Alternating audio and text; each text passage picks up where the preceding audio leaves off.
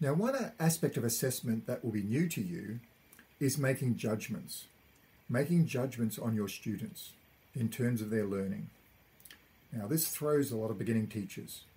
Of course, you're not used to doing it.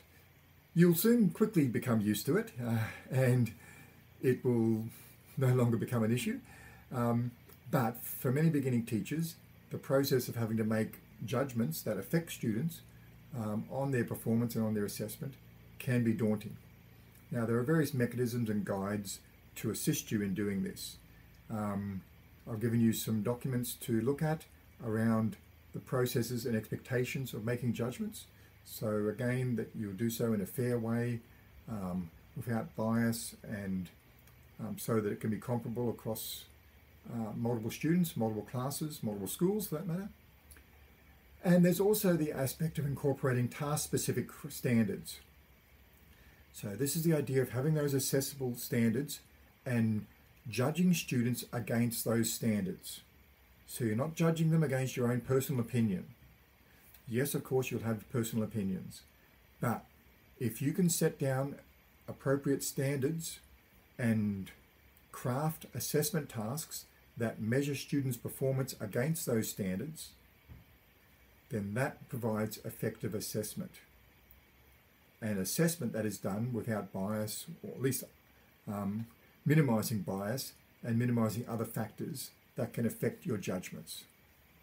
Now, you do need to be careful with judgments. There's a whole range of techniques teachers use.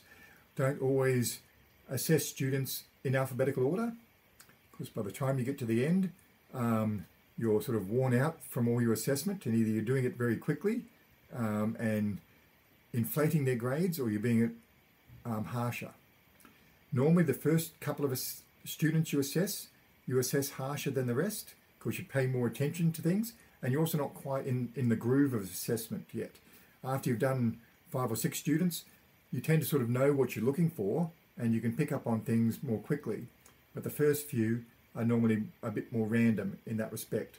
So many teachers will go back and remark the first couple of students just to make sure that isn't untoward. Reversing the order, alphabetical order that you mark students, or randomizing that process, can help reduce biases in your judgments.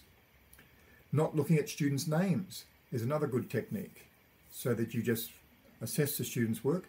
Now, the more you know your students, the harder that is. Of course, you'll be able to pick up on who it is, but that's another technique. You should always try not to look at the student's name until after you've done the assessment. Then there's also aspects around standard elaborations. So you should look at these documents around the mechanisms we can have to understand these standards in more detail.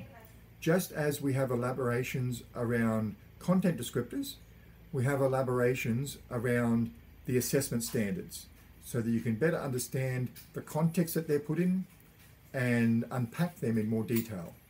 So have a look at those elaborations, and we'll explore those in more detail in the tutorial.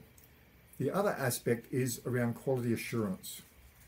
As we talked a bit about before, there are a range of techniques we can apply to try to improve the quality of our assessment.